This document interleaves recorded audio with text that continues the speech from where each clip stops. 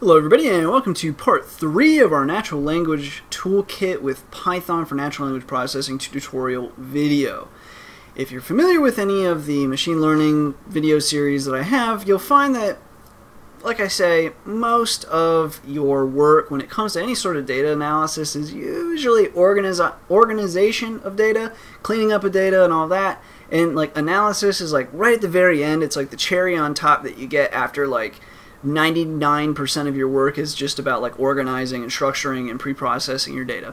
So most of what NLTK does for you actually is NLTK does not perform the analysis generally for you. It's good, you can use some stuff in NLTK to test things, stuff like that, but for the most part it's a toolkit. So most of what we're going to cover, at least in these first few videos, is just the toolkit aspect of it, and then I'll show you guys how we can actually use it for analysis. But moving on, the next topic that we're going to be talking about is called stemming. So the idea of stemming is kind of like it's a form of data pre-processing, and it's a form of kind of, not really normalization, but it's the best word I can think of to compare it to.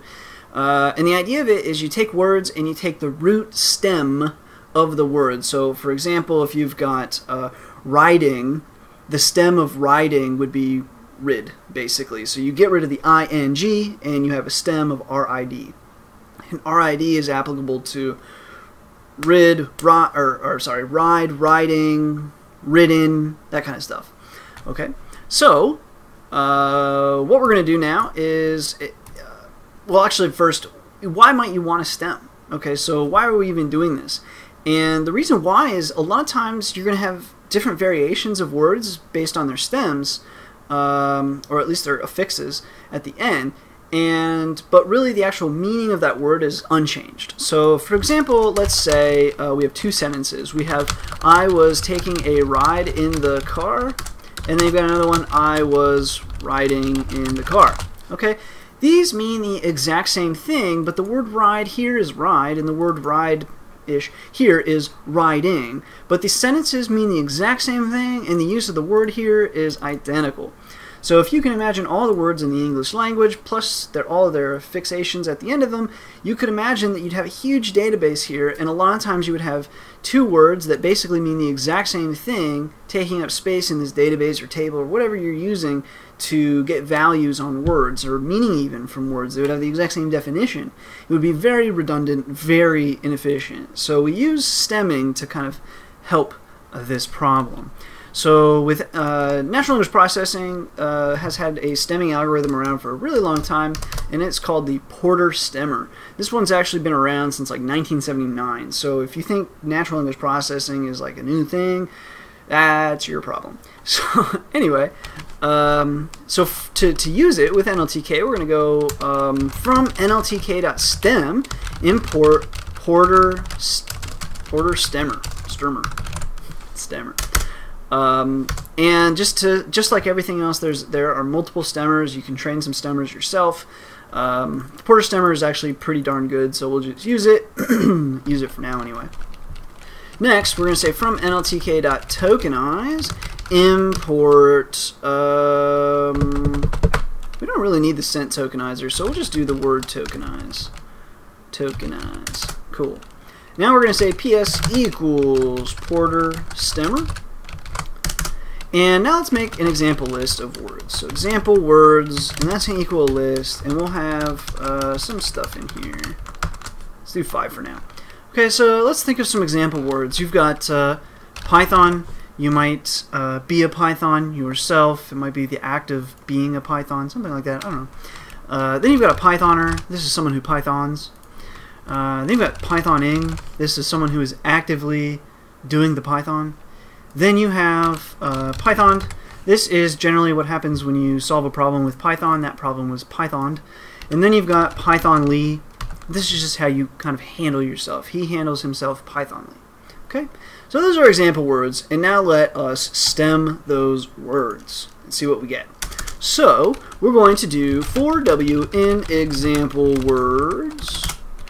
And we're going to do print ps.stem w. Cool.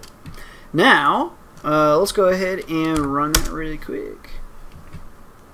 So here are the stems. So as you can see, the first 1, 2, 3, 4 are all the same, right? They all stemmed down to Python as the root stem, except for the last one, who is Python-ly.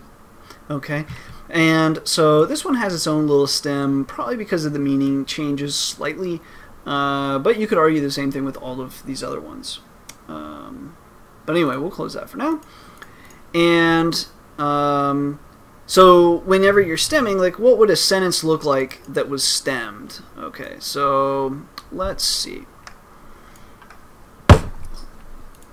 We'll comment this off, and let's make a sentence with our words just to really drive the point home. So, new text equals.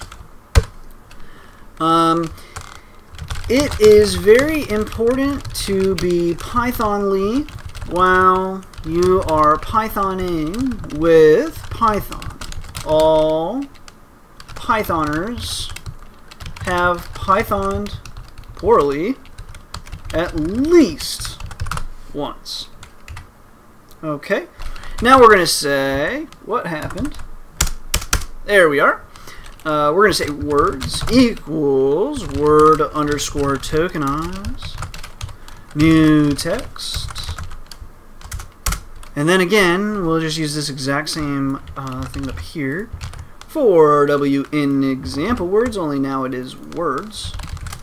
WODs. Save and run that.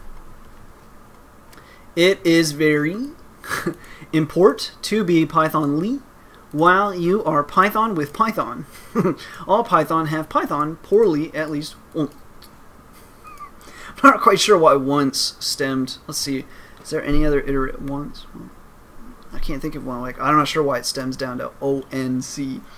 Anyway, fine. It's just not meaningful. So, as you can see, we can stem all this, and important, importance, important.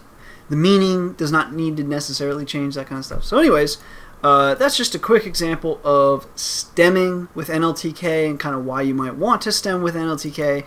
It really depends on what you do and kind of like what your goal is, because a lot of times, as you'll see as we move forward, you won't actually have to stem. You'll feed words through NLTK, and you'll use WordNet instead, and WordNet will actually find you the synonym using synset. And yeah, so really stemming is something you should know. You should know how to do it, but moving forward, you may or may not actually ever utilize stemming because you just don't need to now that you've got WordNet and synset and nowadays even ImageNet. What? Anyway, so that's it for this tutorial. If you have any questions or comments on stemming, please feel free to leave them below. Otherwise, as always, thanks for watching. Thanks for all the support and subscriptions. And until next time.